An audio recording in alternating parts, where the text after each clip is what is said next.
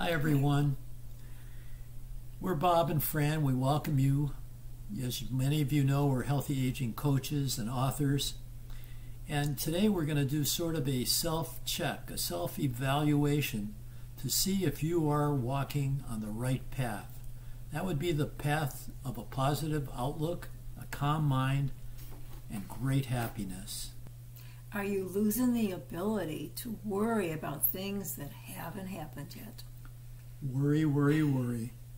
That is a big one. And that, again, is not living in the present. When you are worried or you are fearful, you are living in the future. You are concerned about something that 80% of the time is not going to happen. So it's an immobilizing type of emotion. And the less you worry or the less fearful you are, the less stressful you will be, and the happier you will be as well. Good. And you find yourself doing acts of kindness for friends and strangers alike. Well, that goes to the concept of believing in the interrelationships, the interconnection of all people. Fran and I believe that we are all connected, and we believe in the oneness that permeates the universe. So when it comes to kindness, we try to be kind and show loving kindness to everyone, whether it's someone you're very close to, or a total stranger, or someone that delivers the mail, or someone that is a janitor in a building. It doesn't matter. So when you extend kindness to everyone, that is walking on the right path. Do you find yourself sitting quietly each day while calming the mind? Well, we're into mindful behavior. We're into trying to be present in the now and not having our mind wander into the past or into the future. And so a training for this mindful behavior is quiet meditation, or sitting quietly in prayer or contemplation, but have a single focused idea when you are in this quiet place, in the quiet time. And we suggest that you just simply focus on your breath, and do that for 5 or 10 minutes, maybe twice a day. It's a real life changer, and it keeps you on the right path.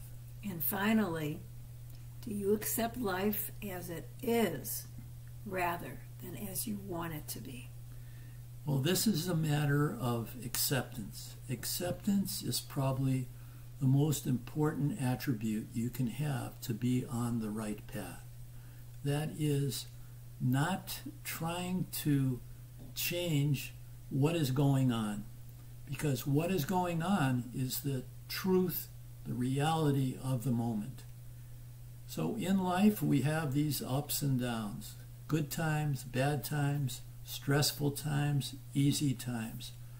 So accepting all of these times, good and bad, is going with the flow of life.